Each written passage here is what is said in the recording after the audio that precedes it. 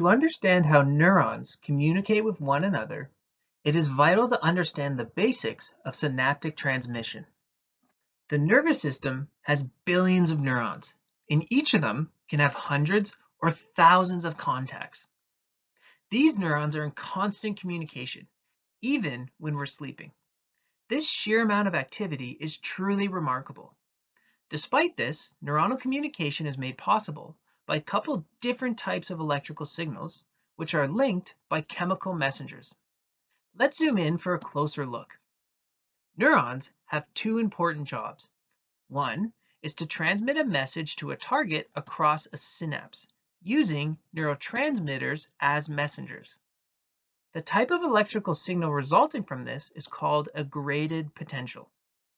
If the graded potential is the right size and type, then it allows the neuron to do its second important job, which is to carry the message along the length of its axon to its target using a type of electrical signal called an action potential. When an action potential reaches the axon terminals, it triggers, once again, neurotransmitter release, which continues the cycle of producing a graded potential and then action potential in the next targeted neurons. This continuous cycle of communication is running all the time in your nervous system. For this tricky topic, we'll focus on the events at the synapse and learn how synaptic transmission plays a role in neuronal communication. We're going to start our journey to the synapse with a bird's eye view. The axon terminals of the neuron on the left, shown here in red, form synapses with the dendrites of the neuron on the right. Although most neuronal axon terminals synapse on dendrites, like you see here, keep in mind they can also form synapses on other parts of the targeted neuron, such as the soma and the axon. The sending neuron on the left is referred to as the presynaptic neuron, and the receiving neuron on the right is referred to as the postsynaptic neuron. Keep in mind, these are relative terms. Most neurons act as senders and receivers of information. So they're both presynaptic and postsynaptic, depending on which event we're referring to. Let's pick this particular synapse and zoom in for a little more detail.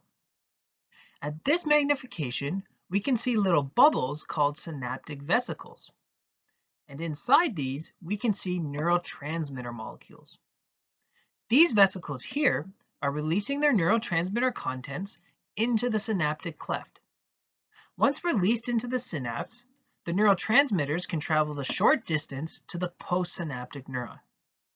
Once they reach the other side, these neurotransmitters bind to receptors on the postsynaptic neuron. There are lots of different types of receptors, but the simplest ones are gated to ion channels, like shown here. Once the neurotransmitter binds, it opens the ion channel part of the receptor, allowing certain ions to travel across the neuronal membrane along their electrochemical gradient. This influx of positive current, in the form of positive ions, is what generates graded potentials in the postsynaptic neuron. Thus, through the binding of postsynaptic ion channel receptors, synaptic neurotransmitters initiate postsynaptic graded potentials. Let's review the steps so far. First, neurotransmitter is released from the presynaptic terminal. Second, that neurotransmitter binds to receptors opening their ion channels on the postsynaptic side. What happens next in the postsynaptic neuron depends on the type of ion channel receptor that is activated, as different receptors are permeable to different types of ions. The type of ion channel receptor that is activated will then determine the type of graded potential that is initiated. If the channel opens and positive ions enter through the channel, then the inside of the neuron will become less negative. For example, the potential of the neuron might rise from its resting potential of -70 millivolts to -55 millivolts. This is referred to as a depolarization and is considered excitatory. If instead negative ions enter through the channel, then the inside of the neuron will become more negative. For example, the potential of the neuron might decrease from its resting potential of -70 millivolts to -90 millivolts. This is referred to as a hyperpolarization and is considered inhibitory. Let's look at some examples of different types of receptors which produce either excitatory or inhibitory graded potentials. First, let's look at depolarization. A neurotransmitter that is always excitatory at the synapse is glutamate. So, we can pretend that the orange diamonds are glutamate molecules, and the white circles in the synapse are sodium ions. When glutamate binds to its receptor, the channels open and sodium ions are driven by their electrochemical gradient to enter the neuron. When sodium moves into the cell through the receptor ion channel, it brings its positive charge with it, making the cell more positive, which is called a depolarization. If the channel remains open for longer, more sodium will flow in, making the cell even more positive. This type of graded potential is called an excitatory postsynaptic potential, or EPSP for short. What about hyperpolarization?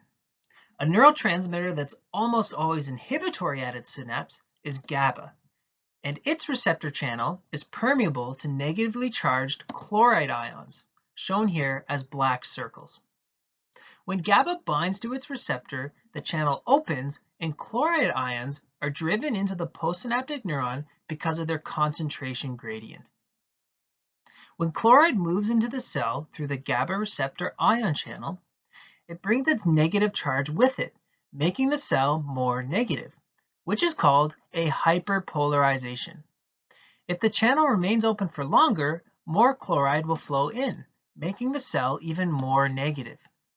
This type of graded potential is called an inhibitory postsynaptic potential, or IPSP for short. So, why does this matter? Well, if the postsynaptic neuron adds up all its EPSPs and IPSPs, and the membrane potential reaches a threshold of -55 millivolts, a different type of ion channel comes into play, one that is opened by a change in voltage. The ion channels we've learned about so far are opened by neurotransmitter binding, but these voltage-dependent sodium channels are sensitive to changes in charge. At resting conditions, say -70 millivolts, these channels are closed and sodium ions cannot pass through them into the cell. However, when the sum of all EPSPs and IPSPs raises the neuron's potential to or above -55 millivolts, the voltage-dependent sodium channels open, allowing sodium ions to flow into the cell. When these voltage-dependent sodium channels open, they create an action potential, which allows the neuron to send its message to its targets.